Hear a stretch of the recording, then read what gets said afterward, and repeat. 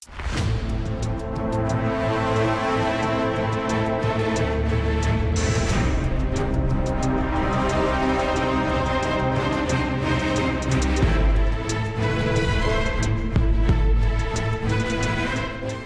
জানাচ্ছি ইসলামী ব্যাংক উন্নয়নে বাংলাদেশ অনুষ্ঠানের সঙ্গে আছে আমি সৈয়দ আশিক রহমান। দর্শক, এই অনুষ্ঠানে আমরা সামাজিক অর্থনৈতিক বিভিন্ন সূচকে দুর্বার গতিতে এগিয়ে চলা বাংলাদেশের বিভিন্ন খাতের উন্নয়নের চিত্র তুলে ধরার চেষ্টা করি। আলোচনা করি বিভিন্ন খাতের সম্ভাবনা, সংকট উত্তরণের করণীয় এবং ভবিষ্যৎ পরিকল্পনা। আজ আমাদের আলোচনার প্রসঙ্গ পরিবেশের টেকসই উন্নয়ন। আর বিষয়ে আলোচনার জন্য আমাদের সঙ্গে রয়েছেন পরিবেশ অধিদপ্তরের মহাপরিচালক ডক্টর AK-M রফিক আহমদ এবং বাপার যুগ্ম সম্পাদক স্থপতি ইকবাল হামিদ। দর্শক, করোনা ভাইরাসের তাণ্ডবের এক ভিন্ন বাস্তবতায় বিশ্বজুড়ে আজ সীমিত পরিসরে পালিত হলো বিশ্ব পরিবেশ দিবস। কোভিড-19 এর প্রভাবে টানা 2 মাসের বেশি সময় কলকারখানা, অফিস, আদালত, গণপরিবহন, লঞ্চ সহ সবকিছু বন্ধ থাকায় কমেছে নদী, বায়ু ও শব্দ দূষণ। যুক্তরাষ্ট্র ভিত্তিক বিশ্ব বায়ুমান যাচাই বিষয়ক প্রযুক্তি প্রতিষ্ঠান এয়ার ভিজুয়ালের সূচকে বাংলাদেশের অবস্থান শীর্ষ থেকে সরে দাঁড়িয়েছে 73তম অবস্থান। দূষণের তালিকায় বেশ কয়েক বছর ধরে রাজধানী ঢাকা যেখানে শীর্ষে অবস্থান ছিল, এই 2 মাসে অবস্থার উন্নতি হয়ে বেরিয়ে এসেছে শীর্ষ 10-এর তালিকা থেকে। কিন্তু দুর্ভাগ্যজনক হলেও সত্য, করোনা ভাইরাসের সর্বগ্রাসী ছোবলের মাঝেও থেমে নেই দখল, দূষণকারী এই যে কিছু গোষ্ঠীর আগ্রাসন। এখনো কাটা হচ্ছে পাহাড়, উজাড় হচ্ছে বন, কলকারখানা খোলার সঙ্গে সঙ্গে বেড়েছে নদী দূষণের পরিমাণ, বাড়তে শুরু করেছে শব্দ দূষণ। ফলে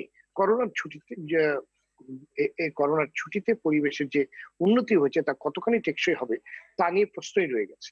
পরিবেশবিদদের কেউ কেউ বলছেন পরিবেশের অংশ হয়েও মানুষ তার স্বার্থে বিশ্বজুড়ে পরিবেশের উপর যে নির্যাতন চালিয়েছে, যে ধ্বংসযজ্ঞ চালিয়ে আসছে, তারই প্রতিঘাতী করোনা ভাইরাস। এটা সত্যি হোক আর নাই হোক, এটা তো সত্যি। জীববৈচিত্র্য সংরক্ষণ না করে বিশ্বের উষ্ণতা বাড়ছে, বরফ গলছে, পানির স্তর বাড়ছে, যার ভয়াবহ শিকার হচ্ছে বাংলাদেশ। এমন প্রেক্ষাপটে জীববৈচিত্র্য সংরক্ষণের পাশাপাশি পরিবেশের টেকসই উন্নয়ন নিশ্চিত করতে কি কি পদক্ষেপ নেওয়া যেতে পারে তা নিয়ে আজ আমরা আলোচনা করব আজকের উন্নয়নের বাংলাদেশ অনুষ্ঠানে। স্বাগত আপনাদের RTV স্টুডিওতে। স্থপতি ইকবাল হামিদ, কোভিড-19 এর এক ভিন্ন বাস্তবতায় এবার পরিবেশ দিবস পালিত হচ্ছে। অনেকেই বলছেন করোনা ভাইরাস হচ্ছে প্রকৃতির প্রতিশোধ। আপনি আসলে বিষয়টিকে কিভাবে দেখছেন, ইকবাল হামিদ? ধন্যবাদ আপনাকে। প্রথমে একটু বলে রাখি যে আজকের বিশ্ব এই প্রতিবেশ বা পরিবেশ দিবস কিন্তু পরিবেশবাদী, পরিবেশ মনা সকলের জন্য একটি উদযাপনের দিন। সেইখানেও আজকে সারা বিশ্বের যে প্রতিপাদ্য বিষয় বায়োডাইভার্সিটি, সেলিব্রেট বায়োডাইভার্সিটি, আমি বলি যে এটা হওয়া উচিত জীবন বৈচিত্র্যের উদযাপন। সেইখানে দুটো ঘটনা পাশাপাশি ঘটছে। একটি হচ্ছে করোনার কারণে সমস্ত বিশ্ব তার অতিগতি, অতিপ্রাপ্তি, অতি সঞ্চয়, অতি আত্মকেন্দ্রিকতার বিপরীতে এক ধরনের স্থবিরতায় এবং প্রকৃতি নির্ভরতার দিকে একটা প্রবল তাগিদ, চাপ অথবা প্রেশন অনুভব করছে। অন্যদিকে আমাদের যে রঙের বিভেদে অথবা জেন্ডার বিভেদে অথবা অর্থনৈতিক বিভেদে আমরা যে কার্পেটের নিচে দীর্ঘদিন ধরে বিদ্বেষপূর্ণতা, সেটাও যে ছড়িয়ে রেখেছিলাম, আরেক ধরনের অশুভ পরিবেশ। ওই যে জীবনের বৈচিত্র্য উদযাপনের ক্ষেত্রে বৈচিত্র্য বিরোধী যে মানসিকতা, আমি সেরা, আমি ছাড়া কেউ নেই, এই আমিত্বর আরেকটি চরম আঘাত আমরা যুক্তরাষ্ট্রে দেখতে পাচ্ছি।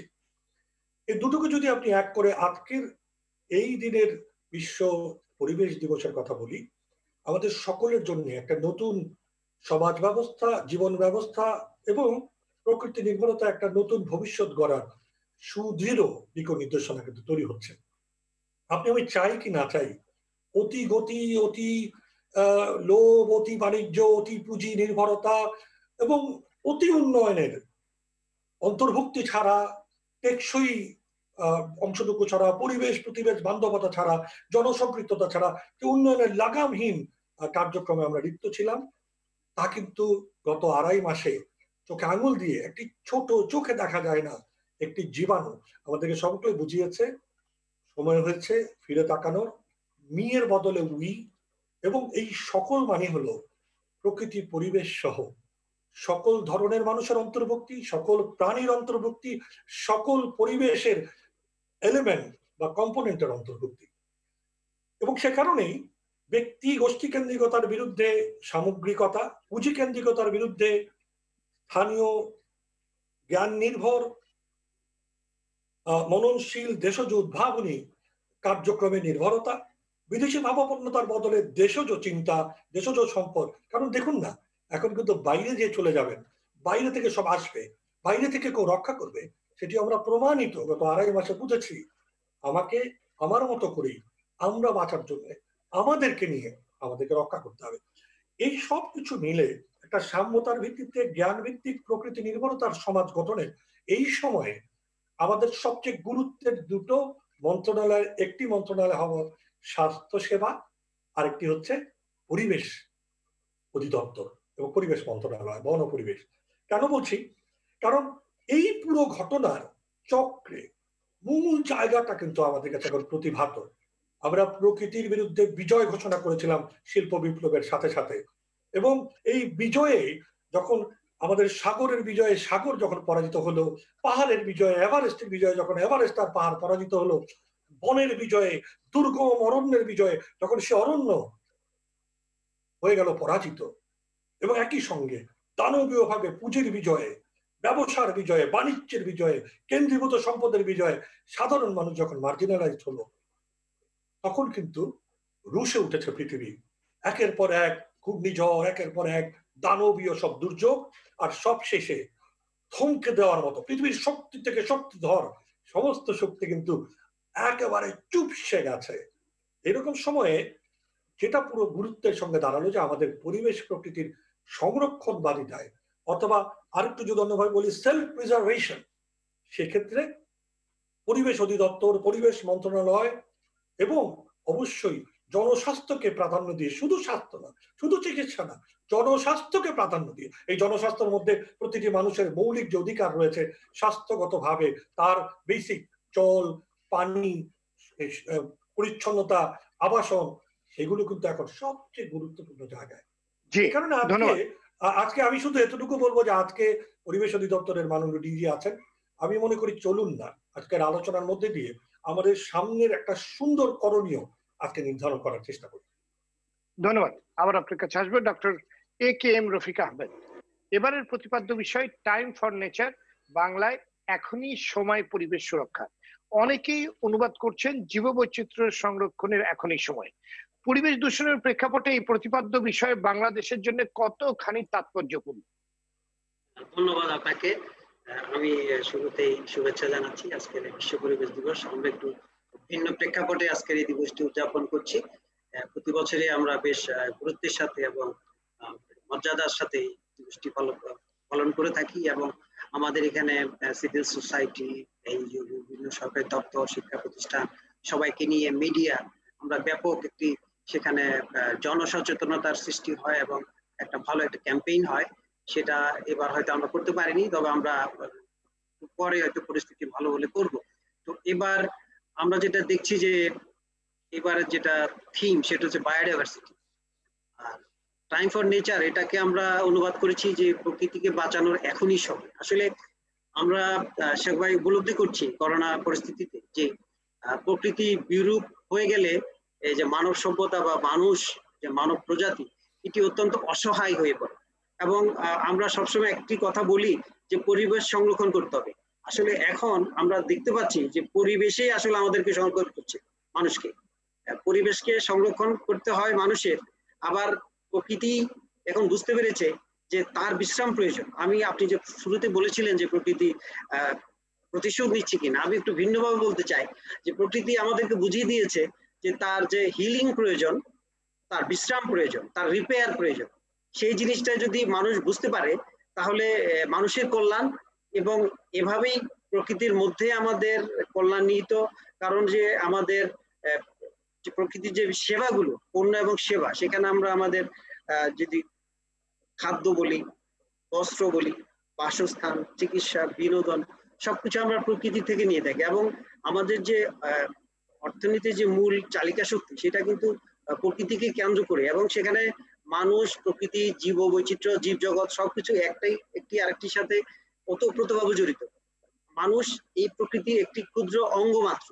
আমরা নিজেদেরকে যদি মনে করি যে আমরাই সব, আর প্রকৃতির বাকিদেরকে আমরা শুধু শাসন করব, সেখানে কিন্তু আমরা একটা বিরাট ভুল করে ফেলবো, এবং যেটা আমরা করে এসেছিলাম সেটাই আমাদের এখন উপলব্ধির বিষয়। জি, ধন্যবাদ। আপনার কাছে আবার আসবো। স্থপতি ইকবাল হাবিব, তথ্য বলছে অনিয়ন্ত্রিত ভাবে বনভূমি ধ্বংসের কারণে এরই মধ্যে ৩৯ প্রজাতির বন্যপ্রাণী বাংলাদেশ থেকে বিলুপ্ত হয়ে গেছে। সুন্দরবনের রয়্যাল বেঙ্গল টাইগার সহ ৩০ প্রজাতির বন্যপ্রাণীর অস্তিত্ব রয়েছে চরম সংকটে। শালবন কাটা হচ্ছে, বিভিন্ন বন কিংবা আমাদের জলাশয় উজাড় করা হচ্ছে। তাহলে জীববৈচিত্র্য সংরক্ষণের আমরা আসলে কতটুকু মনোযোগ দিচ্ছি, কিংবা আমরা আসলে কোন দিকে যাচ্ছি? আপনি যখন এই প্রশ্নটা আমাকে করলেন, তার ২৪ ঘন্টা আগে একটা মেছো বাঘকে ঝুলিয়ে সকলে মিলে উদযাপন করছে সেই ছবি আমরা ফেসবুকে ভাইরাল হতে দেখেছি, সামাজিক মাধ্যমে। আসলে নিষ্ঠুরতা আমাদেরকে এতটাই পেয়ে বসেছিল যে আমরা ভুলতে বসেছি আসলে এই মুহূর্তে সবচেয়ে দুর্ভাবনায় রয়েছে মানব জাতি। এটা রফিক সাহেব বলছেন, খুব গুরুত্বপূর্ণ কথা। পৃথিবীর কিচ্ছুটি হবে না, হবে মানব জাতি। ধ্বংস যদি কারো হয়, অনেকেই বলছেন পৃথিবী ধ্বংস হয়ে যাবে, আসলে পৃথিবী ধ্বংস হবে না, ধ্বংস হবে মানব জাতি। ডাইনোসররাও প্রায় ৪ কোটি বছর বা আরো বেশি বেঁচে ছিল, আমরা কত কয়েক হাজার বছরও এখন পর্যন্ত অতিক্রম করতে পারিনি। কিন্তু এতটাই নির্বোধের মতো আমরা প্রকৃতি নির্ভরতার সব জায়গাগুলো ধ্বংস করছি। আমরা নগরায়নের নামে শুধুমাত্র পরিকল্পিতভাবে সবাইকে নিয়ে বাঁচার ব্যবস্থাটা করার বদলে এই যে পূর্বাচল প্রকল্পেই আমরা শালবন ধ্বংস করে আমরা কতগুলো ধনী মানুষের আবাসন তৈরি করছি, যেখানে ৪৪% মানুষ এখনো বস্তিতে বসবাস করে। আমরা আমাদের বনকে উজাড় করে একটা ফোকাস করলাম যে আমরা একটা কয়লা বিদ্যুৎ কেন্দ্র করবো, কয়লা ভিত্তিক বিদ্যুৎ কেন্দ্র। কিন্তু কয়লা ভিত্তিক বিদ্যুৎ কেন্দ্র নামে ওখানে কিন্তু পুরো মংলা থেকে পুরো সুন্দরবনের পার ধরে হাজারো ইন্ডাস্ট্রি করে ফেললাম। কিন্তু কিন্তু কিন্তু কিন্তু ঘটনাটা যারা করলাম তারা সকলেই মুখে কিন্তু কনস্ট্যান্টলি আওড়ালাম, বন বাঁচলে মানুষ বাঁচবে, মানুষ বাঁচলে প্রকৃতি বাঁচবে, প্রকৃতি বাঁচলে আবারও মানুষ বাঁচবে। এই যে কথার রাজনীতি, কথার অর্থনীতি, কথার ভুলভুলাইয়া, এর মধ্যে দিয়ে কিন্তু সত্যিকার অর্থে আমাদের আত্মঘাতী স্বভাব, আত্মঘাতী অবস্থা এখন কিন্তু প্রান্তে এসে দাঁড়িয়েছে। আপনি দেখুন না, এই করোনা নির্ভর সময়টাই আমরা দরিদ্র মানুষের নিয়ে কতটা হেলাফেলা করলাম।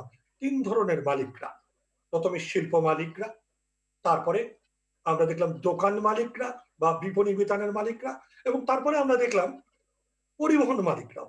সকলেই যেন যেই জনগণকে লালন পালনের মধ্যে দিয়ে সাংবিধানিক ভাবে এই দেশের সমস্ত শক্তি উচ্ছরিত হবে, তাকে পেষণ করার, তাকে ধ্বংস করার, নষ্ট করার, সে যে প্রকৃতির উপর নির্ভরশীল তাকে সুরক্ষিত রাখার সকল যন্ত্রকে কেটে তাকে বিকলাঙ্গ করার সব প্রয়াস কিন্তু চলমান।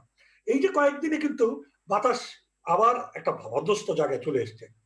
কেননা এই সময়ের মধ্যে পরিবেশ অধিদপ্তর তার সমস্ত কঠোর আইন, যদিও আমি গত পরশুদিন খবর পেলাম রিজওয়ানার কাছে, সৈয়দ রিজওয়ানা হাসানের কাছে, যে রফিক ভাইরা যে আইনগত চেষ্টা করছিলেন বাতাস দূষণ মুক্ত করার নতুন যে আইনটি সংস্কার করা, সেটা নাকি দ্রুততম সময়ে শেষ যে আমাদের সংসদীয় কমিটির সভাপতি, আমাদের সংসদ সদস্য সাবের হোসেন চৌধুরীর সভাপতিত্বে যে কারেকশন গুলো বলা হয়েছিল সেগুলো বাদ দিয়ে তাকে রাষ্ট্রপতির স্বাক্ষরে পাশ করে নেওয়া হচ্ছে। এই যে অপকর্মগুলো, এগুলো থেকে সরে আসতে হবে। এবং আমি মনে করি দৃঢ়তার সঙ্গে রফিক সাহেবের মতো বিদ্যমান মানুষগুলো যদি আজকে এতটুকু মনে করেন যে মানুষের জন্য, শুধু পরিবেশ না, যে কথা উনি বলেছেন সেটা ধরেই বলছি, পরিবেশ না, আমি মানুষের বাঁচাবো, বাঙালিকে বাঁচাবো, বাংলাদেশের মানুষকে বাঁচাবো, সেজন্যই পরিবেশের সুরক্ষায় এই ইটের ভাটা, পরিবেশের সুরক্ষায় নদী যারা আক্রমণ করছে, জল, জমি, নদী এবং বায়ু, এগুলি যারাই দখল করছে তাদের বিরুদ্ধে সুনির্দিষ্ট কঠোর আইন প্রয়োগকে আমরা যেন আর হতেও পারে, নাও হতে পারে, করাও যায়, নাও করা যায়, এই অবস্থান থেকে করতেই হবে, পারতেই হবে, জায়গায় যেন নিয়ে যেতে পারি। জি, স্থপতি ইকবাল হাবিব, পরিবেশ দূষণ কমাতে কর্তৃপক্ষীয় প্রতিষ্ঠানগুলো কতটুকু দায়িত্বশীল ভূমিকা রাখছে, বিশেষ করে পরিবেশ অধিদপ্তর, বিআরটিএ এবং সিটি কর্পোরেশন? ছোট্ট করে যদি বলেন।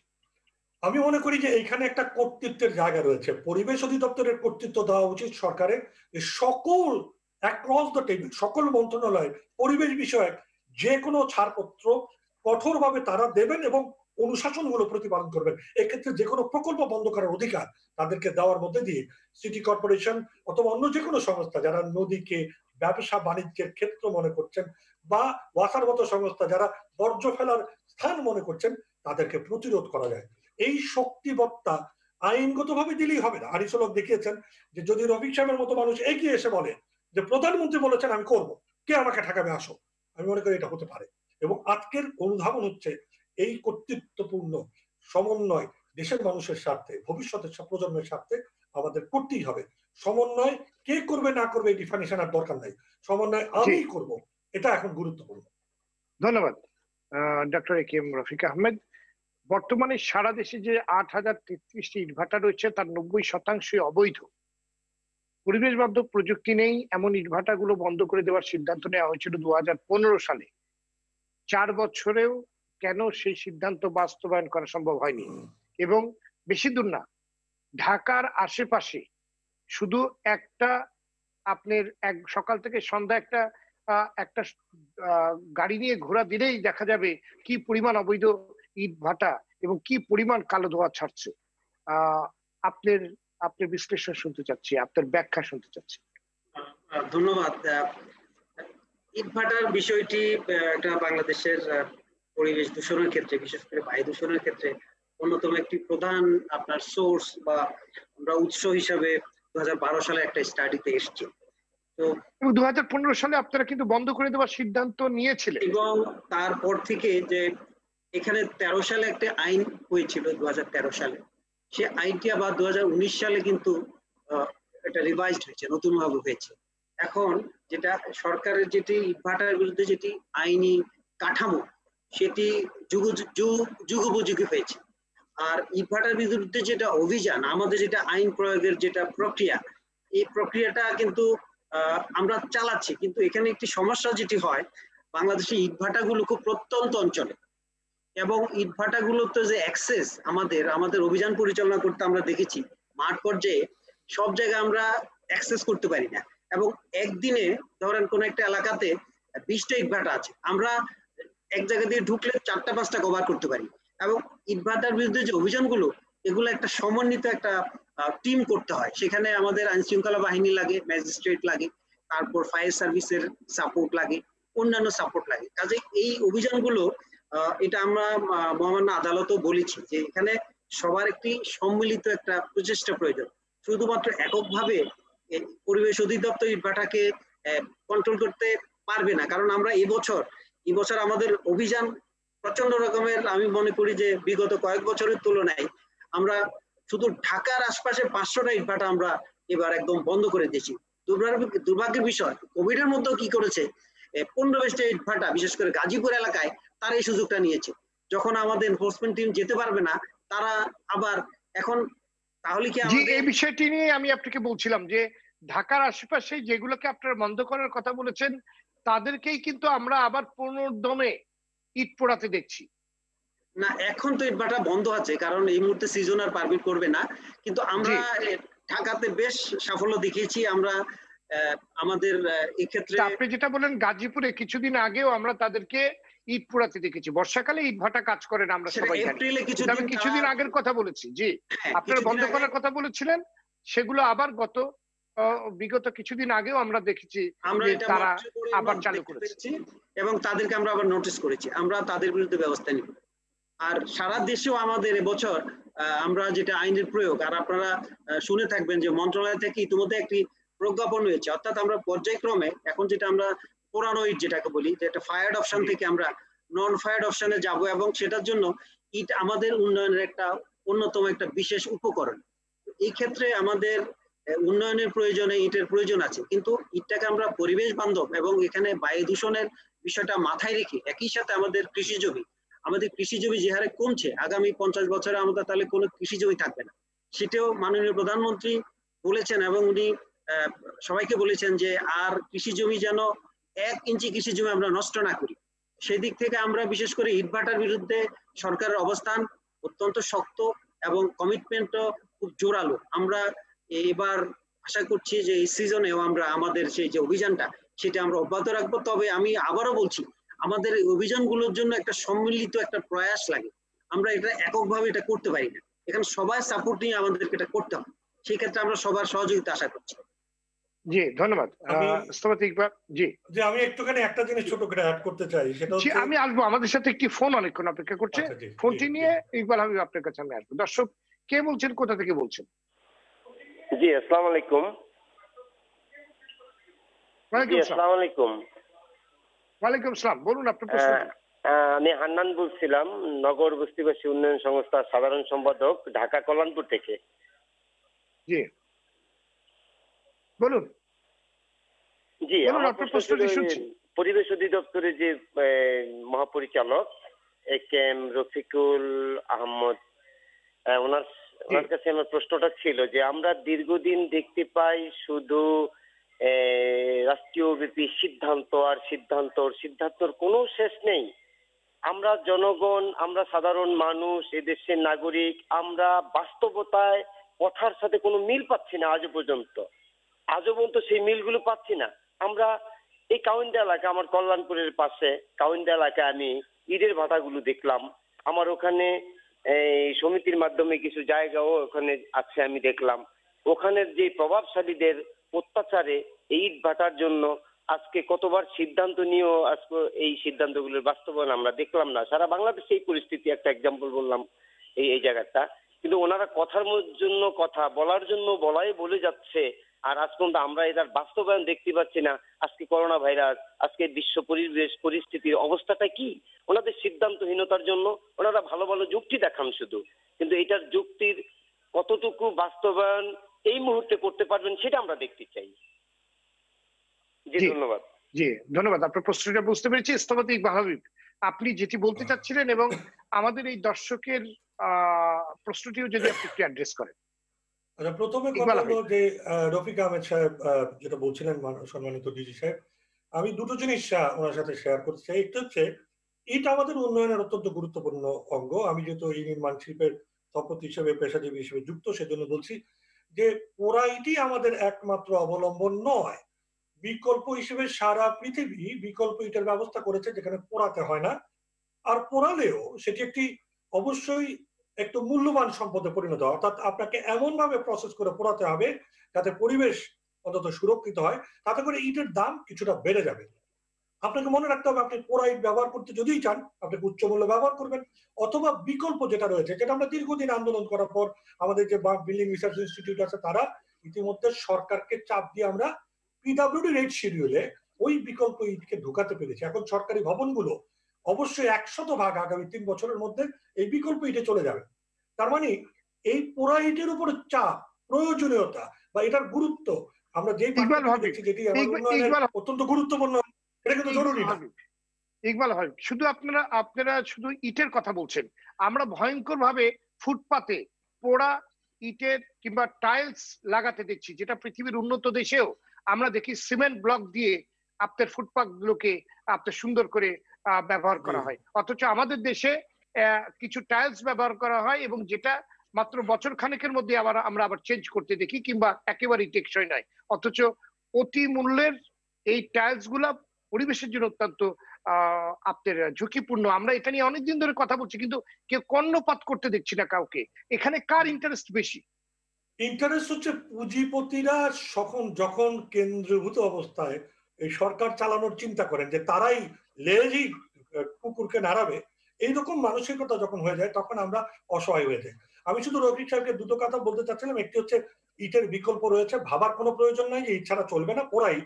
আরেকটি হচ্ছে এটি মনে রাখা দরকার যে এই বায়ু দূষণ শুধুমাত্র ইটের ভাটার কথা বলছি কেন, আমাদের প্রাইভেট কার, আমাদের ট্রাফিক জ্যাম, আমাদের অনেকেই রিসাইকেলের নামে বিভিন্ন জিনিস পুড়িয়ে ফেলছে, এবং এগুলি কিন্তু সব ট্রেড লাইসেন্স করে সিটি কর্পোরেশনের ব্যবসা করছে। এগুলিকে বের করা খুব কঠিন না। কেউ তো অবৈধ মাদক ব্যবসা করতে পারে না, কেউ অবৈধভাবে তাহলে পোড়ায় কি করে? এবং একই সঙ্গে ঢাকনা দিয়ে আমাদের এই মালামাল পরিবহন করা, বিশেষ করে নির্মাণ সামগ্রী পরিবহন করা এবং আমাদের সিটি কর্পোরেশন বর্জ্য পরিবহন করা, সেগুলো তো করতে হলে কারো কাছে যেতে হয় না, পুলিশও লাগে না। আপনাকে একটা দৃঢ়তার সঙ্গে এই সংস্থাকে বলা তোমার কাজ আমি বন্ধ করে দেবো, এই দৃঢ়তার প্রয়োজন আছে। আমি মনে করি এই মুহূর্তে দৃঢ়ভাবে আইন প্রয়োগ করার ক্ষেত্রে আমাদের দৃঢ়তাকে আর কোনোভাবেই কম্প্রোমাইজ করা যাবে না। আর সমন্বয়ের যে বিষয়টা রয়েছে, আমি এখনো বিশ্বাস করি যে পরিবেশের প্রাধান্য করোনা পরবর্তীতে পাবে অতএব আপনার নেতৃত্বে পুলিশ প্রশাসন এবং আদালতের রায়ও রয়েছে, সকলের সহযোগিতা পাবেন। এই মুহূর্তে আমাদের যে আইজিপি তিনিও অনেক বেশি পরিবেশ বান্ধব মানসিকতা। আমি মনে করি সুযোগটা নেন। সিটি কর্পোরেশন নতুন মেয়ররা এসছে, তাদের সাথে বসুন, আপনি নেতৃত্বে আসুন এবং নেতৃত্বে আসে এভাবে অন্তত অ্যাক্রস দ্য টেবিল যে পরিবেশ সুরক্ষায় আমি নির্মম, এবং আপনারা যদি সহযোগিতা না করেন আপনাদের কার্যক্রম বন্ধ করে দেবো। প্রত্যেকে যদি অবস্থানটা নেন যে না এটা ছাড়া চলবে না, এই মানসিকতা যদি না নেন, মনে রাখবেন গত 3 মাসে যদি চলে থাকে একটা দেশ, তাহলে আরো অনেক ভাবেই চলতে পারে। নতুন করে ভাবনার এই সময় আমার মনে হয় আমরা যেন আবার পেছনে ফেরত না যাই। জি, ইকবাল হাবিব, অনেকে বলছেন করোনা ভাইরাস আমাদের শিক্ষা দিয়েছে, কিন্তু আসলে কি আমরা শিখেছি? এখনো পাহাড় কাটা হচ্ছে, নদী দখল হচ্ছে, বন উজাড় করা হচ্ছে, ছুটি শেষে কলকারখানার বর্জ্য আমরা সরাসরি নদীতে এবং খালে ফেলতে দেখছি এবং শুরু করেছি আবার পুনর্দমে। তাহলে কি শিক্ষা আমরা নিলাম? আমি মনে করি এখানে শিক্ষা নয়, এখানে কারিগরি প্রযুক্তি ব্যবহারের সুযোগটাকে আমি রফিক আহমেদ সাহেবকে আবার তুলে ধরতে চাই। জনসম্পৃক্ততায় আসুন, আপনারা অ্যাপ তৈরি করুন, যেভাবে করে আনিসুল হক অ্যাপ তৈরি করেছিলেন, নগর অ্যাপ। আপনারা অ্যাপ তৈরি করুন যাতে জনগণ যে কোনো জায়গায় এই ধরনের অনাচার যদি হয় সে ছবি তুলে ফেলবে, আপনাকে সাথে সাথে জানাবে এবং আপনি তখনই প্রতিরোধ গড়ে তুলবেন। মনে রাখতে হবে এই করোনায় আপনিও যখন সুরক্ষার জন্য আটকে গেলেন, সুরক্ষা এই সুযোগটা কিন্তু ওই দুষ্কৃতিকারীরা ঠিকই নিল। তারা বেড়া দিয়ে ভিতরে ভিতরে পাহাড় কাটা শুরু করেছে, বিভিন্ন জায়গায় বিভিন্ন অজুহাতে দখল শুরু করেছে। কারণ আপনার পুরো কমিটি, পুরো শৌর্য বীর্যের এই ফ্রন্টলাইনাররা তারা এই মুহূর্তে করোনার কারণে ভীত সন্ত্রস্ত। আমি সে কারণেই মনে করি আপনি জনগণকে সম্পৃক্ত করেন, এমন একটা পদ্ধতি বার করেন যাতে করে জনগণ জানাবে আপনার এনফোর্সমেন্ট চলে যাবে, জনগণ জানাবে আপনার লোকাল এনফোর্সার যারা আছে তাদেরকে আপনি কাজে লাগাবেন। মনে রাখতে হবে সবাই মিলে না করলে আপনি একা পারবেন না, এই কথা আপনি যেমন বলেন আমরা সবাই সেটা বুঝি। সেজন্য সবচেয়ে বড় শক্তি আপনার জনগণ, সচেতন জনগণ। জি, ধন্যবাদ ডক্টর এ কে রফিক আহমেদ। বায়ু দূষণের দিক থেকে 2006 সালে 180টি দেশের মধ্যে বাংলাদেশের অবস্থান ছিল 125তম। গত ফেব্রুয়ারিতে হয়ে গেছে 179তম। অর্থাৎ দূষণের তীব্রতায় দ্বিতীয় অবস্থানে চলে এসেছে বাংলাদেশ। এত অবনতির কারণ কি সময়ে আপনার কাছে শুনতে চাচ্ছি। আমরা শুনবো, আমাদের সাথে আরেকটি ফোন অপেক্ষা করছে, ফোনটি নিয়ে আপনার কাছে আমি আসবো। দর্শক, কে বলছেন, কোথা থেকে বলছেন?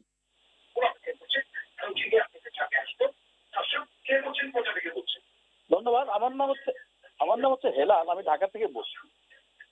জি, আমি ডিসি সাহেবের প্রশ্ন করতে চাই। উনি যে বললেন যে ইটের ভাটাগুলো পুনরায় করতে গেলে সমস্যা, ইটের ভাটার ইয়াবা তো এক জিনিস না যে পকেটে করে নিয়ে গেলে দেখা যায় না। ইটের ভাটা তো অনেক জায়গা নিয়ে ইটের ভাটা করে। ওই এলাকায় এসপি সাহেবরা থাকেন, ওই এলাকায় ইউনো সাহেবরা থাকেন, ওই এলাকার ডিসি সাহেব থাকেন, ওসি থাকেন। তো আপনি ওখানে যান কেন? আপনি ওদেরকে জিজ্ঞেস করেন না কেন যে ইটের ভাটা কিভাবে হয়েছে? আর এই যে কথার মাঝখানে কথা বললেন না যে মাননীয় প্রধানমন্ত্রী বলেছে আমাদের কৃষি জমি নষ্ট হচ্ছে, এই কথাটুকু হচ্ছে রক্ষা কবচ। মানে প্রধানমন্ত্রী কথা বলবেন কিন্তু প্রধানমন্ত্রী কাজটা করবেন না। আমার এলাকায় এখন ইটের ভাটা করছে, এক বিঘা জমি ভাড়া নিচ্ছে, বছরে 25,000 টাকা ওরা দেয়। এইভাবে 25, 20 বিঘা 22 বিঘা জমি ওরা নেয়, ভাড়া নিয়ে সমস্ত ইটের ভাটাগুলো করছে। আমি জিজ্ঞেস করলাম কেন তুমি এই ধানি জমিগুলি ইটের ভাটাকে ভাড়া দিচ্ছ? বলে আমি ধান করে বছরে 3,000 টাকা পাই না। আমি যদি 20,000 25,000 টাকা বছরে ইটের ভাটার জন্য পাই, আমি কেন দিব না? এই যে একটি অবস্থা, এইগুলো হচ্ছে কি আসলে আমরা আমাদের দায়িত্বটা পালন করি না। আমি ওনার কিছু জবাবটা জানতে চাই। ধন্যবাদ। জি জি, ধন্যবাদ ধন্যবাদ জনাব এ কে রফিক আহমেদ। জনাব হেলাল আপনার কাছে একটি প্রশ্ন রেখেছেন, এই প্রশ্নটির উত্তর করে যদি আপনি আমার প্রশ্নে আসেন। আমি ওনার প্রশ্নটা ঠিক ওভাবে উত্তর দিতে চাই না। উনি ওনার যেটা উনি সরল ভাবে বলেছে যে ওনার এলাকায় এসপি আছে, পুলিশ আছে, এবং এটা তো ইয়াবা না যে পকেটে করে নিয়ে গেলে পরে কেউ দেখবে না কিংবা ধরতে পারবে না, কষ্ট হবে। কিন্তু চোখের সামনে ঘটনাগুলো ঘটছে। সবার সম্পৃক্ততা প্রয়োজন। আমার যেটি আইনগত ক্ষমতা, আমাদের পরিবেশ অধিদপ্তরের যেটি আইনগত ক্ষমতা, যে কোনো একটি আইনগত ক্ষমতা আইনি ভাবে এটা প্রয়োগ করতে হয় এবং সেটা সেই ক্ষেত্রে আইনি প্রয়োগের কিছু নিয়ম কানুন আছে, আমরা সেটা মেনেই করে থাকি। তবে উনি যেটা বলেছেন অবশ্যই সেখানে স্থানীয় কর্তৃপক্ষ আছেন, সবার দায় দায়িত্ব আছে, আমি ওনার সাথে একমত। কিন্তু এখানে আমরা যেটা বলছি যে আমাদের কার্যক্রম অনেক বেশি জোরদার হয়েছে এবং সরকার অনেক বেশি আন্তরিক, সেটা আমরা যে 2013 সালের আইনটা 2019 সালে আবার সংশোধন করে ইটভাটাকে আরো কঠোর করা হয়েছে এবং এটা এমন ভাবে করা হয়েছে যাতে করে আমাদের যারা এখন ইটভাটার উপরে নির্ভর করে, যে বিশেষ করে পুরানো ইট, তারা যেন বুঝতে পারে যে তারা এই ইটভাটার ছাড়পত্র পাবে না। আপনারা দেখবেন আমরা এই ধরনের অবৈধ ইটভাটা কোনো ছাড়পত্র দিচ্ছি না, আমরা তাদেরকে ক্রমান্বয়ে বন্ধ করে দিচ্ছি। সেই ক্ষেত্রে আমাদের যে অ্যাকশনটা, সেই অ্যাকশনটা হয়তো আমরা ডিজায়ার্ড লেভেল নিতে পারছি না, কারণ সেক্ষেত্রে আমাদের কিছু সীমাবদ্ধতা কাজ করে। আমি আগেই বলেছি এটি একটি টিম ওয়ার্ক, এই টিম ওয়ার্কটাকে পুরো টিম নিয়ে কাজ করতে হয়। আমাদের একজন লোক গিয়ে একটা ইটভাটা ভাঙতে পারে না, এখানে একটা ইটভাটা ভাঙতে 50 জন বা 30 জনের 40 জনের একটা টিম লাগে, সেখানে ল এনফোর্সিং এজেন্সি, বিভিন্ন এজেন্সির হেল্প লাগে। সেক্ষেত্রে আমরা আমাদের কার্যক্রম চালাচ্ছি এবং সরকার এই ব্যাপারে যথেষ্ট আন্তরিক, এবং সরকার এই ব্যাপারে যে আন্তরিক সেটা এবারের অ্যাকশন আপনারা দেখেন যে যখন বায়ু দূষণের মাত্রাটা বেড়ে গেল, আমরা কিন্তু বসে থাকিনি, আমাদের যে সামর্থ্য সেটা আমরা কাজে লাগিয়েছি। এবং আমরা যেটা স্থপতি হাবিব সাহেব যেটা বললেন যে একটা এখন বিকল্প অপশন আছে, আমরা বিকল্প অপশনটাকে উৎসাহিত করছি এবং আমাদের যে বিভিন্ন প্রকল্প মন্ত্রণালয়ের, সেখানে আমরা যে বিকল্প ইটকে উৎসাহ দেওয়া, তাদেরকে প্রণোদনা দেওয়া, এগুলো আমরা সরকারকে অ্যাডভাইস করছি বিভিন্ন মন্ত্রণালয়কে।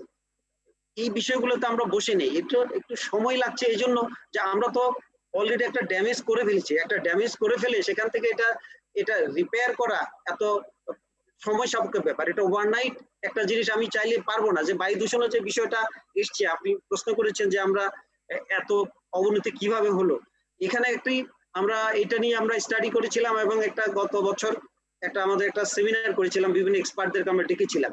সেখানে আমাদের মানব সৃষ্ট কারণ তো আছে, যানবাহন, ইটভাটা, উন্নয়নের বিভিন্ন বিষয় আছে, সেই সাথে যে শুষ্ক মৌসুমটা যখন শুরু হয়, এখানে একটা এয়ার ট্র্যাপ কাজ করে। আমাদের যে ভৌগোলিক অবস্থান, এটাও আমাদের বায়ু দূষণকে অনেকটা ত্বরান্বিত করে। ওই সময় এমনি একটা এয়ার স্টেগনেশন হয়, তার মধ্যে আবার যে পলিউশন গুলো সেখানে অ্যাড হয়। সেক্ষেত্রে আবার আরেকটা জিনিস দেখবেন, দিনের বেলা চেয়ে রাতের বেলা বায়ু দূষণ বেড়ে যায়, বিশেষ করে ভোরের দিকে। সেখানে যে আমাদের যে টেম্পারেচার এবং যে হিউমিডিটি, এগুলো মেট্রোলজিক্যাল বিষয়গুলো সেখানে ইম্প্যাক্ট করে।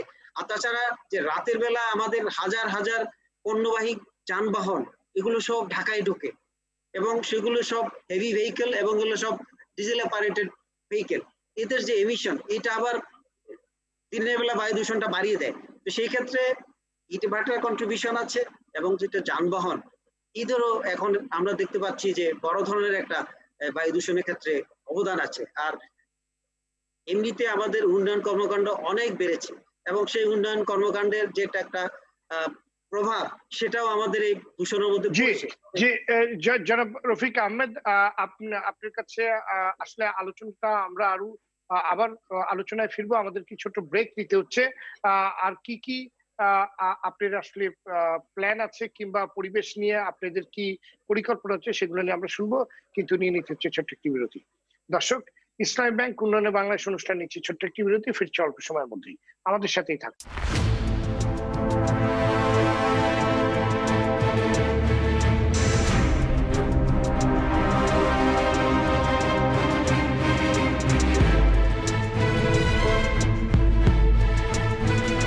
দর্শক, বিরতির পর আবারও স্বাগত ইসলামী ব্যাংক উন্নয়নে বাংলাদেশ অনুষ্ঠানে, সঙ্গে আছে আমি সৈয়দ আশিক রহমান। আজ আমরা আলোচনা করছি পরিবেশের টেকসই উন্নয়ন নিয়ে। আলোচনা করছেন পরিবেশ অধিদপ্তরের মহাপরিচালক ডক্টর AK রফিক আহমেদ এবং বাপার যুগ্ম সম্পাদক স্থপতি ইকবাল হাবিব। ফিরছি আলোচনায়। রফিক আহমেদ, বিরতির পূর্বে যে আলোচনাটি আপনার সাথে আমরা করছিলাম এবং আপনি যেটি বলছিলেন সেটা যদি আপনি কন্টিনিউ করেন, এবং আপনি আসলে স্থানীয় প্রশাসন কতটুকু সচেতন, কিংবা আপনাদের কতটুকু সহযোগিতা করছে, কিংবা আপনারা কতটুকু সহযোগিতা নিতে পারছেন। এবং বায়ু দূষণের দিক থেকে 2006 সালে 180টি দেশের মধ্যে বাংলাদেশের অবস্থান ছিল 125তম, গত ফেব্রুয়ারিতে হচ্ছে 179তম, অর্থাৎ দূষণের তীব্রতায় দ্বিতীয় অবস্থানে চলে এসে বাংলাদেশ। কেন এত অবনতি হলো, কেন এত পেছালো? এটা ফিক্স থাকে না, এটা ভ্যারি করে, এটার সাথে ওয়েদার প্যাটার্ন ইনভলভ আছে, এটা আমরা গবেষণায় দেখেছি এবং বিশেষজ্ঞরা সেটা বলেছেন। এটা আমাদের এই শুষ্ক মৌসুমে যেহেতু আমাদের বৃষ্টি হয় না, সেই সময় আমরা এমনি একটা খারাপ অবস্থায় থাকি, যেটা বায়ুর মান, সেই সাথে আবার যখন এই পলিউশন অ্যাড হয় সেটাকে একটু পরিস্থিতি খারাপের দিকে নিয়ে যায়। এবং যেটা আমাদের একটা উন্নয়নের একটা অনুসর্গ এখানে কাজ করে, সেটা আমরা সবাই দেখেছি। কিন্তু আমরা তো একটা উন্নয়নশীল দেশ, আমাদের ছোট দেশ, ব্যাপক জনসংখ্যা, আমাদের উন্নয়নের প্রয়োজন আছে। এখন এই ক্ষেত্রে আমাদের এই সেক্ষেত্রে রফিক আহমেদ, সেক্ষেত্রে আমাদের সেই ঝুঁকিগুলো থাকবে, কিন্তু পরিবেশ দূষণের বিরুদ্ধে তো দেশে আইন আছে। সেই আইনের প্রয়োগ আসলে কতখানি করছেন আপনারা? বিশেষ করে প্রভাবশালীরা কি আইনের বাইরে? আপনারা যদি এবার দেখেন, আমরা তো আইন প্রয়োগের ক্ষেত্রে প্রভাবশালী দেখিনি বা কোনো মহল দেখিনি, আমরা আমাদের আইন প্রয়োগ করেছি। এবং আপনারা পেপারে দেখবেন, আমার ইকবাল ভাই যেমন বললেন যে তাল গাছ পাতা পুড়ে গেছে, একজন আমাদের প্রশ্নকর্তা উনি বলেছেন। আবার আমরা এও দেখেছি যে সাভারে, গাজীপুরে যেখানে আগে ফসল হতো না, এবার সেখানে সুন্দর, প্রথম আলোতেই আপনি রিপোর্ট দেখবেন যে ধান হয়েছে, ফসল হয়েছে, এবং সেখানে পরিবেশ অধিদপ্তরকে ধন্যবাদ দিয়েছে যে এই জায়গাটাতে বিগত 10-12 বছর কোনো ফসল হয়নি। এবার আমরা সেখানে ইটভাটা অপসারণ করেছি বলেই সেখানে পরিস্থিতির উন্নতি হয়েছে, কৃষকের মুখে হাসি ফুটেছে। হয়তো আমাদের এই সাময়িক এই কাজটা যদি আমরা আরো বিস্তৃত করি এবং এটার আমাদের যে সুদূর প্রসারী আমাদের ফলটা, সেটা আমরা আরো বেশি পাবো, সেটা আমিও প্রত্যাশা করি এবং সেটা আমিও চাই। আপনারা আমাদেরকে সহযোগিতা করুন, আমরা আমাদেরকে অ্যাক্টিভিটি আরো বাড়াবো এবং আরো জোরদার করব। ধন্যবাদ। ইসলামত ইকবাল হল, অভিযোগ রয়েছে সিটি কর্পোরেশন যেভাবে সনাতন পদ্ধতিতে বর্জ্য পোড়ায় তাতে ব্যাপকভাবে বায়ু দূষণ ঘটে, অথচ নগরীর বায়ু দূষণ কমাতে এই প্রতিষ্ঠানটিকেই অগ্রণী ভূমিকা নেবার কথা। আপনি বিষয়টিকে কিভাবে দেখছেন? এই প্রতিষ্ঠানটিকে কেন শাস্তি দেওয়া হচ্ছে না? আমি মনে করি এখানেই হলো আমাদের শুভঙ্করের ফাঁকি। সিটি কর্পোরেশনের মেয়ররা প্রতিশ্রুতিবদ্ধ, তারা নগরের পরিবেশ সুরক্ষা করবেন, কিন্তু যে জায়গাটা হয় যে পরিবেশ অধিদপ্তর এই বিষয়ে কিছুটা দেখি কিন্তু দেখি না এরকম কনসেপ্টে থাকার কারণে দুটো ঘটনা ঘটে। একটি হচ্ছে বর্জ্যকে তারা কনফাইন যে যতটুকু জায়গা সেটাকে বাদ দিয়ে তার আশেপাশে, তার নিচে দিয়ে আশেপাশের পুরো জলাঞ্চল সহ পুরো জায়গাটাকে ধ্বংস করে এবং তারা পার পেয়ে যায় এবং সিটি কর্পোরেশন কিছু বলে না। এটি যেমন একটি। পাশাপাশি শুকনোর দিনে রফিক আহমেদ সাহেব পরিষ্কার করে বোঝাচ্ছিলেন যে একটা ট্র্যাপ হয়, কিন্তু ওই সময়টাতেই জলবিহীন পুরো প্রক্রিয়াকরণ, যে ঝাড় দেওয়া, একদম ভোরবেলা ঝাড়ু দিয়ে এ মাথা থেকে ও মাথা শুকনো ভাবে ঝাড়ু দিয়ে ধুলোর পিছিল সরানো হয় এবং ফজর নামাজের পরে অথবা সকালে প্রাতরাশ করতে যিনি বেরোচ্ছেন তিনি ওই ট্র্যাপ বাতাসের মধ্যে, তাকে বলতে হয় ওই ফ্লয়েডের মতো ওই যুক্তরাষ্ট্রের, I cannot breathe, I can't breathe, আমি আর দম নিতে পারছি না। এবং এই অবস্থা যে তৈরি হচ্ছে দিনের পর দিন, এটা কিন্তু গবেষণায় রফিক আহমেদ সাহেবদের কাছে রয়েছে, কিন্তু সেইটার কঠোর প্রয়োগের জন্য সিটি কর্পোরেশন গুলোকে এখন পর্যন্ত কার্যকর পদক্ষেপে টাইট দেওয়া যাচ্ছে না। যদিও তাদের কাছে জল কামান আছে, পুলিশের কাছে আছে, সেগুলো ওই মানুষকে তাড়ানোর জন্য ব্যবহার করছেন। সেগুলো দিয়ে এই নগরী কিন্তু, আপনি যদি 70 দশকে বা 80 দশকের আগ পর্যন্ত এই নগরীর কথা মনে করে দেখেন আশিক সাহেব, তাহলে আপনি দেখবেন তখনও কিন্তু জল দিয়ে নগরী পরিষ্কার করা হতো। তখনকার মেয়ররা জল দিয়ে পরিষ্কার করতেন, পাবলিক হেলথ ডিপার্টমেন্ট জল দিয়ে নগর পরিষ্কার করতেন। তাহলে আমরা হঠাৎ করে অসভ্যতায় পরিণত হলাম কেন? কারণ দেখার কেউ নাই, দায়িত্বশীল আচরণ করার জন্য বাধ্য করার কেউ নাই। এবং সেখানেই পরিবেশ অধিদপ্তরের কাছে আমাদের প্রত্যাশা যে এই সমস্ত স্থানীয় সরকারকেও আপনি এই জনবিরোধী কাজগুলো, পরিবেশ বিরোধী কাজগুলোকে বাধা দিতে হবে। আর বাধা দেওয়াটা শুধুমাত্র একটা চিঠি পাঠিয়েছিলাম মেয়র সাহেবের কাছে, নো নো নো, প্রয়োজনে তাদেরকে কঠোরভাবে, আবার বলছি, মিডিয়াকে সাথে নেন, জনগণকে সাথে নেন, প্রতিরোধ করে তোলেন যে এটি জনগণের স্বার্থে, we cannot breathe, you cannot do this. আর পোড়ানোর ব্যাপারটা মনে রাখতে হবে, পোড়ানোর বিকল্প এখন এই বর্জ্য হয়ে গেছে সম্পদ। শুধুমাত্র তারা পরিকল্পিতভাবে বর্জ্য একদম উৎস থেকে আলাদা করে মানে বদ্ধ অবস্থায় ট্রান্সপোর্ট করছেন, সেই প্রক্রিয়াটা করছেন না বলে, করতে পারছেন না বলে, ওখানে মধ্যস্বত্বা ভোগীরা আছেন, রাজনৈতিক চালা চামুন্ডারা আছেন, ওইটা করছেন না বলে তারা এটাকে সম্পদ, এটা কিন্তু বর্জ্য আর বর্জ্য নাই, এটা কিন্তু এখন সম্পদ, সেই সম্পদকে ব্যবহার করতে পারছেন। যদিও আমি যখন এই কথাগুলি বলছি তখন সরকার ইতিমধ্যেই বর্জ্য থেকে বিদ্যুৎ, বর্জ্য থেকে শক্তি, সেগুলো বানানোর প্রক্রিয়ার জন্য উৎসাহিত করছে। আমি ওই আপনার কথাতেই বলছি, প্রধানমন্ত্রী উৎসাহিত করছেন, ওই যে এখন দর্শক বলেছেন প্রধানমন্ত্রী বলেছেন, প্রধানমন্ত্রী উৎসাহিত করছেন, এই কথাগুলি আমরা যারা জপি, যারা টক শোতে এসে বা অন্য কোনো সেমিনারে গিয়ে বারবার জপি, তারা মনের মধ্যে বিশ্বাস করি না কেন ওই কাজটা করার জন্য তো আমি নির্দেশিত হয়েছি। আমি যখন নির্দেশিত তখন আমি প্রতিপালন না করলে আমি দায়িত্ব অবহেলা করছি, এটা কোনো আমি বুঝি না। এই ধারণাটা চেঞ্জ করতে হবে যে প্রধানমন্ত্রী বলেছেন বলে বারবার ওই কথাগুলি না বলে ওইটা মননে, বিশ্বাসে, মাথায় ধারণ করে কঠোরভাবে কারো দিকে না তাকিয়ে আমি এটা করব বিকজ আমাকে নির্দেশ দিয়েছে সর্বোচ্চ মহল থেকে, আমার আর পিছন ফিরে তাকানোর কোনো সুযোগ নেই। এই জায়গাটাই আমি বারবার বলছি, এটি এখন করোনা পরবর্তীতে আমরা সবাই যদি বিশ্বাস করি বদলে যাবে সবকিছু, সবাই বাধ্য হবে পরিবেশ মানতে, প্রতিবেশ মানতে। ধন্যবাদ রফিক আহমেদ। করোনা ভাইরাসের ছুটি শেষে আবারও বাড়তে শুরু করেছে শব্দ দূষণ, বায়ু দূষণও বাড়তে শুরু করেছে। আমাদের দেশে দূষণের মাত্রাটা এত কেন বেশি, এর ব্যাখ্যা কি? আমি শুরুতে যেটি বলবো যে সচেতনতা। আমরা বোধহয় সামাজিক ভাবে এবং পারিবারিক ভাবে যে মোটেও সচেতন নই। শব্দ দূষণ নিয়ে বলি, আমরা শব্দ দূষণ নিয়ে 2017 সালে একটি প্রকল্প বাস্তবায়ন করেছি দেশব্যাপী, এবং সেক্ষেত্রে একটি জনসচেতনতা মিডিয়াকে নিয়েই করেছিলাম। তারপর 2019 সালে আমরা আরেকটি প্রকল্প নিয়েছি, সেটি বাস্তবায়ন প্রক্রিয়া শুরু হয়েছিল কিন্তু কোভিডের কারণে থেমে গেল।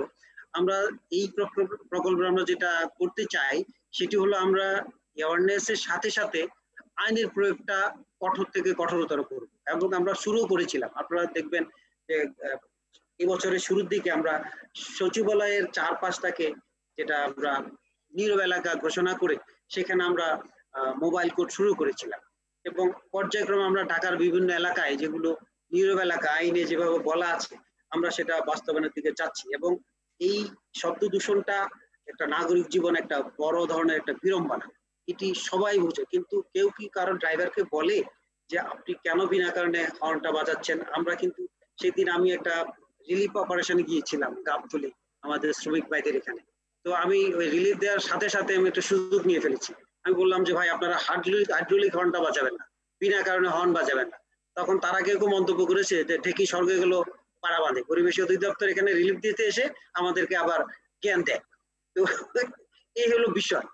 বিষয়টা হলো যে তারা কিভাবে মানবে যখন দেখা যায় যে অনেক দায়িত্বপূর্ণ সরকারি কর্মচারীরাও হাইড্রোলিক হর্ন ব্যবহার করছে, জনপ্রতিনিধিরা হাইড্রোলিক হর্ন ব্যবহার করছে, তখন আসলে তাদেরকে আপনি থামাবেন? বরং আপনার থামানো উচিত সে সকল জায়গায় যাদের দেখে মানুষ উদাহরণ দিতে পারে, সে ব্যাপারে আপনারা আসলে কোনো ব্যবস্থা।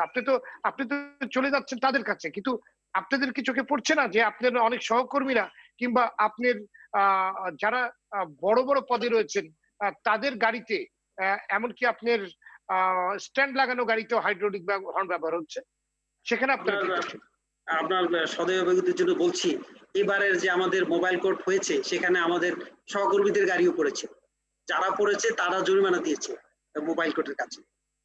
যে তারা যে আবার পরে লাগায়নি তার সেটা কি আপনারা একবার দেখেছেন? আচ্ছা দেখুন, এখানে এই প্রক্রিয়াটা আমি আবারও বলতে চাই যে আমাদের দেশে 16 কোটি লোকের জন্য কি আমার 16 কোটি পুলিশ লাগবে? এখন এখানে আমার যে সে কারণেই তো আপনাকে এই প্রক্রিয়া চালু রেখে যেতে হবে, মানে সবসময় এটা মানে এই অভিযান আপনাদের সবসময় চালিয়ে যেতে হবে। আমাদের আলোচনা একদম শেষ পর্যায়ে। আসলে এখন বর্ষাকাল, গাছ লাগানোর যেটা পরিবেশের সবচেয়ে বড় নিয়ামক, গাছ লাগানোর একটি বড় সময়। এই গাছ লাগানোর ব্যাপারে আপনারা কি উদ্যোগ নিয়েছেন? বিশেষ করে করোনাকালীন সময়ে আমরা ইদানিং দেখছি প্রচুর বজ্রপাত হচ্ছে এবং প্রচুর মানুষ মারা যাচ্ছে, এবং পরিবেশবিদরা এবং অনেক বিশ্লেষকরাই বলছে যে আমাদের প্রচুর বড় বড় তাল গাছ, নারকেল গাছ, অনেক গাছ কেটে নেওয়ার ফলে এই পরিমাণ মানুষ মারা যাচ্ছে এবং বজ্রপাতটা পরিমাণ বেড়ে গেছে। সেক্ষেত্রে আপনাদের কোনো পরিকল্পনা রয়েছে কিনা, আপনাদের কি উদ্যোগ রয়েছে? আমরা শুরুতেই যেটা পরিবেশ মন্ত্রণালয়ের পক্ষ থেকে এবার জাতির পিতা বঙ্গবন্ধু শেখ মুজিবুর রহমানের জন্মশতবর্ষ উপলক্ষে 1 কোটি গাছ লাগানোর একটা পরিকল্পনা আমরা নিয়েছিলাম। আজকে হওয়ার কথা ছিল 5ই জুন, সেটি পিছিয়েছে। আমরা এই মন্ত্রণালয়ের পক্ষ থেকে, যদিও গাছ লাগানোর বিষয়টা আমাদের পরিবেশ অধিদপ্তরের বিষয় নয়, এটা বন অধিদপ্তর করে থাকে, কিন্তু এটা মন্ত্রণালয় বিষয়, সেই হিসাবে এটা গাছ লাগানোর প্রক্রিয়াটা বা প্রকল্পটা আমাদের রয়েছে। গাছ লাগানো হচ্ছে, বন অধিদপ্তর তাদের দেশব্যাপী তাদের বনায়ন কর্মসূচি রয়েছে। এছাড়াও আমরা বিভিন্ন এখানে স্বেচ্ছাসেবী সংগঠন, বিভিন্ন সংস্থা, দপ্তর, তারাও গাছ লাগান। আমাদের যে সামাজিক বনায়নে একটা বড় ধরনের বিপ্লব এসছে বাংলাদেশে, এটা আমরা সবাই উপলব্ধি করি এবং স্বীকার করি। এবং আমাদের হয়তো বনভূমিতে প্রাকৃতিক বন উজাড় হলেও আমাদের যেটা ন্যাচারাল ফরেস্ট কমেছে, সেটা বিভিন্ন কারণে কিন্তু আমাদের ওভারঅল দেশের যেটা সবুজ আচ্ছাদন যেটা বলি আমরা ট্রি কভারেজ, এটা কিন্তু বেড়েছে। এবং সেটা সরকারের যেটা সামাজিক বনায়ন কর্মসূচি যেটা বন বিভাগ করে থাকে, সেখানে কিন্তু সরকারের একটি সাফল্য রয়েছে এবং সেটি সবাই স্বীকার করছে। এটা আমার পরিবেশ অধিদপ্তরের বিষয় নয়, তবে সামাজিক বনায়নের ক্ষেত্রে একটা সমালোচনা হয়ে থাকে, সেটা হচ্ছে মনোকালচার বা কিছু ইন্ট্রোডিউসড স্পিসিস আছে, সেক্ষেত্রেও তাদের বিশেষজ্ঞদের বিভিন্ন বিশ্লেষণ আছে, সেই বিষয়ে আমি মন্তব্য করতে চাই না, এটা আপনারা বিশেষজ্ঞদের মুখেই শুনতে পারবেন। তবে আমি যেটা বলতে চাই যে বনায়ন প্রক্রিয়াটা বাংলাদেশে সামাজিক বনায়ন এটা বিশ্বব্যাপী সমাদৃত এবং সবাই এটাকে স্বীকার করছে। বাংলাদেশ সরকারের এখানে ব্যাপক একটা সাফল্য রয়েছে। ধন্যবাদ। ধন্যবাদ স্থপতি ইকবাল হল। আপনার কাছে শেষ প্রশ্ন, এই যে বর্ষাকালে আসলে কি কি ধরনের আমাদের মানে কি আমাদের আমাদের কার্যক্রম থাকা উচিত প্রচুর পরিমাণে গাছ লাগানোর জন্য, যেটা আসলে পরিবেশের নিয়ামক বলা হয়, এবং প্রতি বছরই আমরা বিভিন্ন রকম ক্যাম্পেইন ঘোষণা করি বর্ষাকালে, মানে আপনার প্রতি বছর যে গাছ লাগানো সেটা যেন এবার কোনো কারণে বাধাগ্রস্ত না হয়। করোনার কারণে আসলে আমরা অনেক কিছুই দেখছি যে করোনাকে আবার আমরা উসিলা হিসেবে, যদিও আমরা ছুটি থেকে আবার কাজে ফিরেছে, কিন্তু করোনাকে উসিলা করে সেই গাছ লাগানোটা যেন বন্ধ না হয় এবং টেকসই পরিবেশ উন্নয়ন নিশ্চিত করতে আর কি কি পদক্ষেপ নেওয়া যেতে পারে, আপনার ছোট্ট পরামর্শ যদি আমাদের দিবেন। ওকে, প্রথমত বলে নেই যে আত্মশ্লাঘা থেকে বেরোতে হবে। যখন ধ্বংস সাধন হচ্ছে বন, যখন আমরা গাছ কেটে উন্নয়নের বিরাট অঞ্চল তৈরি করার মহোৎসবে, তখন যেন আত্মশ্লাঘা থেকে বেরিয়ে আসি যে সবুজ বেড়েছে, এই বেড়েছে, সেই বেড়েছে, এটা সত্য কথা নয়। দ্বিতীয়ত প্রকল্প নির্ভর মানসিকতাকে সরতে হবে। আমাকে মনে রাখতে হবে যে মানুষকে সচেতন করার জন্য কেউ কারা কারা, কে কুই এগুলি বলে সত্যিকার অর্থে দুষ্টের দমন, শিষ্টের লালনের প্রকৃত আইন অনুশাসনের কার্যকারিতা, এনফোর্সমেন্ট, সেখান থেকে সরে আসার কোনো সুযোগ নাই। গাছ লাগানোর বেলায়ও শুধুমাত্র রোপণের মহোৎসব করা আমি মনে করি পরিত্যাজ্য হওয়া উচিত। হতে হবে রোপণ শুধু নয়, লালন করে তাকে বের করে আনতে হবে। এবং এই রোপণ শুধু করার মধ্যে দিয়ে যে নাটকীয়তা, সেখান থেকে বেরিয়ে রোপণ লালনের সামাজিক বনায়নের কার্যক্রমকে নগরেও ছড়িয়ে দিতে হবে। এবং আবারও বলছি, সবকিছু সব পরিবেশ অধিদপ্তর বা বন অধিদপ্তর করবে না, সেজন্য সকলকে এর সাথে যুক্ত করার জন্য জনসম্পৃক্ততার এক আন্দোলন শুরু করতে হবে। সেখানে প্রণোদনা এবং শাস্তি এটাকে নিশ্চিত করতে হবে। আপনি যে প্রশ্ন করেছেন সেই জায়গাটা গুরুত্বের সঙ্গে বলে শেষ করব, সেটি হচ্ছে তাল গাছ অথবা এই টাইপের বড় বড় বৃক্ষ লাগানোর।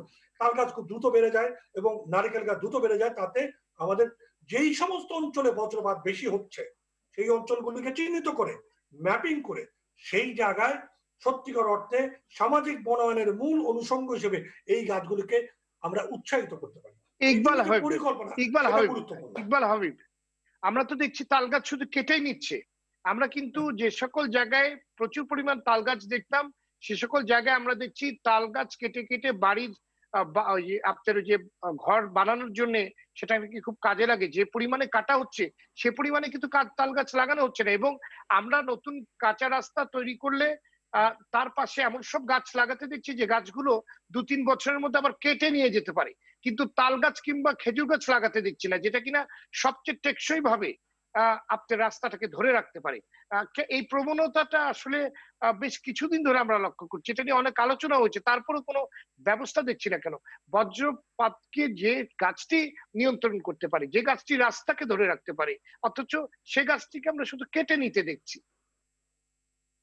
আমি মনে করি যে এই জায়গাতেই আলোচনার কেন্দ্রটা আসা উচিত, যে সত্যিকার অর্থে চিহ্নিত করা কোন জায়গায় সেটা লাগাতে হবে এবং যারা কাটছে তাদেরকে রিপ্লেস করতে বাধ্য করা। এই জন্যই বারবার বলছি যে আইনকে প্রয়োগ করার ক্ষেত্রে কোনো দ্বিধাদ্বন্দ্ব রাখা যাবে না এবং দুষ্টের দমন, শিষ্টের লালন এবং সেই সঙ্গে বৃক্ষ শুধু রোপণ নয় তার লালন নিশ্চিত করা এবং সুচিন্তিত ভাবে কোথায় কোন বৃক্ষ লাগানো উচিত সেটা আমি আলোচনা করব না, এটা বলে পাওয়ার কোনো সুযোগ নাই। অবশ্যই বনায়নের নামে আজে বাজে গাছ লাগানোর মধ্যে দিয়ে বনায়নের অর্থে দেশের ধ্বংস সাধন করাটাও একটা অপরাধ। সেই সমস্ত বিবেচনায় এই করোনা পরবর্তীতে আমরা যেন স্থানীয় সরকারকে কাজে লাগিয়ে আমাদের বনায়ন কর্মসূচি থেকে সরে না আসি, বরং এই সুযোগটা কাজে লাগিয়ে আমরা দ্রুত আমাদের পরিবর্তিত একটি বনায়নকৃত কার্যক্রম করতে পারি। এর জন্য আমরা একটা উদ্যোগ ইতিমধ্যে সিটি কর্পোরেশনের সাথে গ্রহণ করেছি। পুরো নগর জুড়ে, ঢাকা শহর জুড়ে আমরা আরবান ফরেস্টেশনের মাস্টার প্ল্যান তৈরি করে দিচ্ছি। তারপরে সবাই মিলে পাবলিক প্রাইভেট পার্টনারশিপে এই পুরো বনায়ন আমরা করব। পরিবেশ অধিদপ্তর সারা দেশ জুড়ে এই ধরনের উদ্যোগ যেন গ্রহণ করে, এটি আমি ধন্যবাদ ধন্যবাদ ধন্যবাদ ডক্টর এ.কে.এম. রফিক আহমেদ। আপনার কাছে আমার শেষ প্রশ্ন, পরিবেশের টেকসই উন্নয়ন নিশ্চিত করতে আপনাদের ভবিষ্যৎ পরিকল্পনা কি, বুলেট আকারে যদি বলেন? পরিবেশের টেকসই উন্নয়নের জন্য আমাদের যেটি পরিবেশ সংরক্ষণ আইন রয়েছে, এই আইনটি হচ্ছে আমাদের একটি দেশের মূল আইন, এবং এই আইনের বাস্তবায়নটাই আসলে পরিবেশের টেকসই উন্নয়ন নিশ্চিত করবে। একই সাথে আমরা যেটা দেখছি, আমাদের যে ব্যাপক নগরায়ন এবং শিল্পায়ন, এবং নগরায়ন এবং শিল্পায়নে আমরা এখন উৎসাহিত করছি যে গ্রিন টেকনোলজি। এক সময় যখন উন্নয়ন ছিল তখন এই টেকনোলজিটা মানুষের কাছে ছিল না। এখন আমরা গ্রিন টেকনোলজিকে প্রমোট করতে চাই, এবং একই সাথে এটার প্রণোদনা প্রয়োজন, যেন যারা উদ্যোক্তারা আছেন, শিল্পপতিরা আছেন, তারা গ্রিন টেকনোলজিতে উৎসাহিত হন এবং তারা পরিবেশ বান্ধব প্রযুক্তি ব্যবহার করেন। তাহলে আমাদের পরিবেশটা সংরক্ষিত হবে, আমরা দূষণমুক্ত থাকতে পারবো। একই সাথে আমাদের টেকসই উন্নয়নটা ত্বরান্বিত হবে। আর এই ক্ষেত্রে আমরা, আমাদের ভূমিকাটা মূলত হচ্ছে আমরা গাইডেন্স দিয়ে থাকি, আমরা আমাদের আইন প্রয়োগ করে থাকি, এবং আমরা পলিসি সাপোর্ট দিয়ে থাকি, কিন্তু বাস্তবায়ন করে বিভিন্ন সংস্থা। সেই ক্ষেত্রে আমাদের একটি সমন্বিত উদ্যোগ প্রয়োজন। সবাই সবার প্রতি শ্রদ্ধা, সবাই সবার দায়িত্ববোধ, এই বিষয়গুলো যদি একসাথে কাজ করে তাহলে আমাদের যে টেকসই উন্নয়ন সেটি ত্বরান্বিত হবে। এবং এক্ষেত্রে আমরা বেশ কিছু প্রকল্পও নিতে যাচ্ছি। সামনে আমাদের একটি বড় প্রকল্প আসছে, যেখানে আমরা এয়ার, ওয়াটার, ওয়েস্ট সবগুলোকে আমরা অ্যাড্রেস করব। এটা আমরা নিজেরা বাস্তবায়ন করব না, আমরা লিড এজেন্সি, কিন্তু আমাদের সাথে যে সংশ্লিষ্ট মন্ত্রণালয়গুলো থাকবে তারা এই বিষয়গুলো নিজেরাই বাস্তবায়ন করবে। আমরা তাদেরকে গাইড করব, অ্যাডভাইস করব এবং লিড করব। এই ধরনের একটা প্রকল্প আমরা হাতে নিয়েছি। জি, ধন্যবাদ ধন্যবাদ আপনাদের দুজনকে আজকে আলোচনায় যোগ দেওয়ার জন্য। দর্শক, মানুষ পরিবেশকে নিয়ন্ত্রণ করে নাকি পরিবেশ মানুষকে? বহুদিন ধরে চলে আসা এই বিতর্কের মূলে আঘাত হেনেছে corona virus.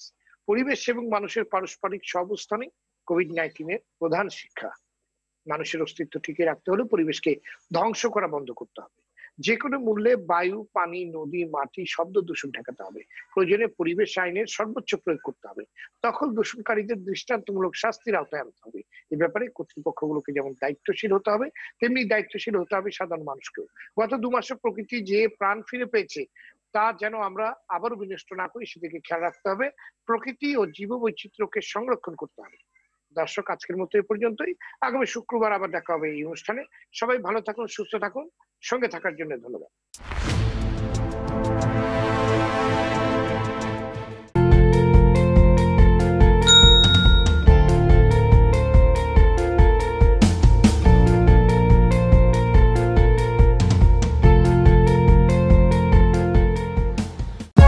For more updates, subscribe